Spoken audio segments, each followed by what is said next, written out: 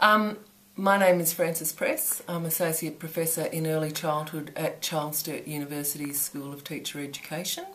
I'm based in Bathurst, and I have had a long-standing interest in the policy frameworks that support young children's early childhood education and care.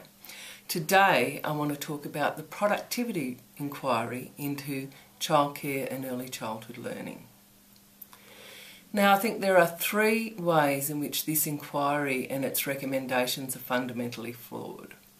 Firstly, it places at the forefront of the policy framework for young children's care and education the workforce participation of women.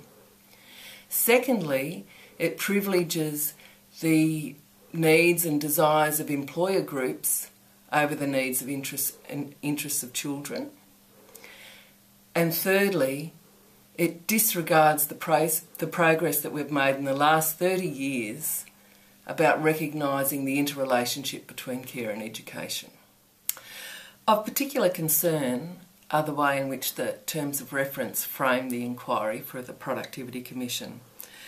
So the opening paragraph states that the Australian Government is committed to establishing a sustainable future for a flexible, affordable and accessible childcare and early learning market that helps underpin the national economy.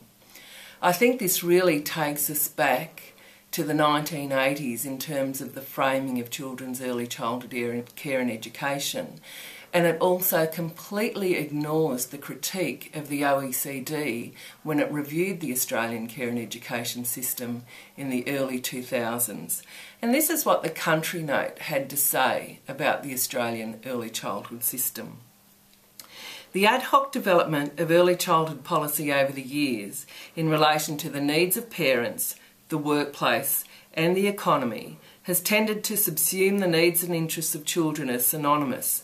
There are tensions in this, and it's opportune to reflect on current policy priorities from a perspective that places the interests and needs of children to the fore. And I think it's this focus on children's rights, their needs and interests, which is fundamentally missing from the framing of the recommendations of the Productivity Commission inquiry. By linking the provision of care and education of young children to the workforce and the economy, the Productivity Commission is also making the system for young children responsible for the workforce demands of employers, and I think this is fundamentally wrong. So it's asking for government support for funding and regulation for young children to be responsive to what might be seen as quite unreasonable demands of employers in terms of asking families to work longer hours, irregular hours and unpredictable hours. And really, those issues should be addressed through workplaces creating responsive, family-friendly work environments, not through unreasonable demands on the early childhood system.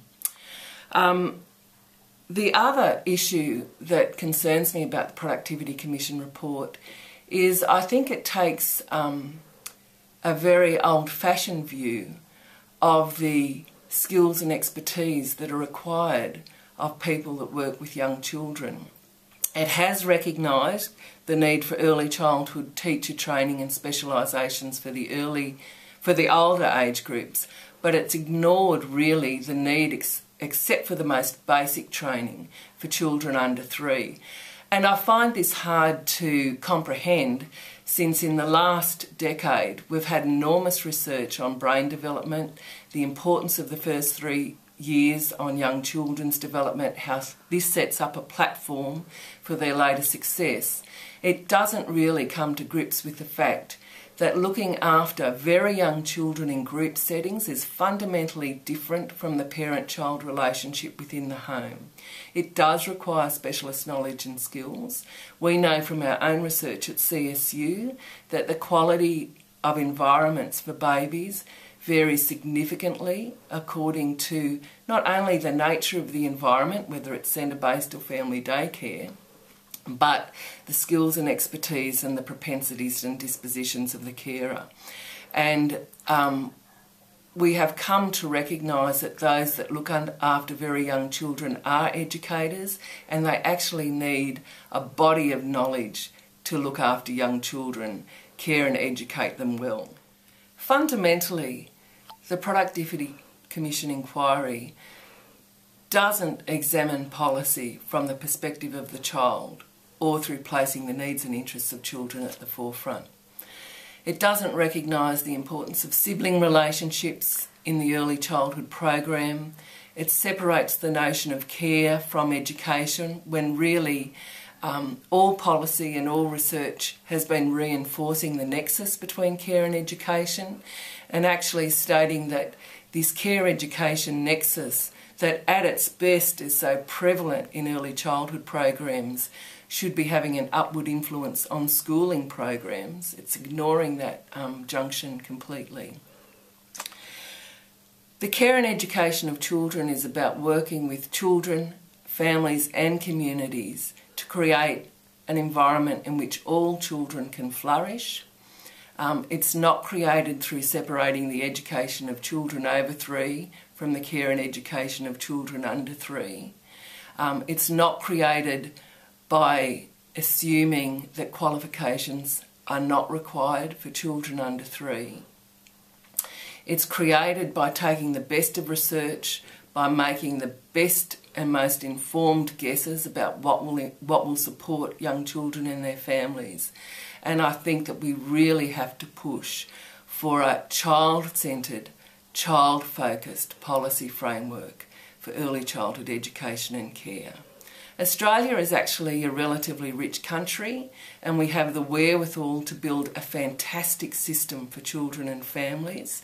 But this inquiry erodes the best of what we've got and will not build a sustainable system that will work into the future.